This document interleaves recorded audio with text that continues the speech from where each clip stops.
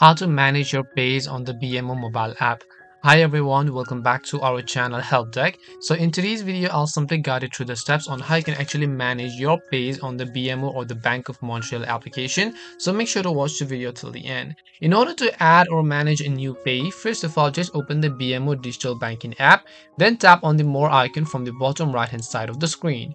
Then under your transactions, you will find a button that says Bill Payments. Just tap on that option and then go to the option called Manage Your Payees.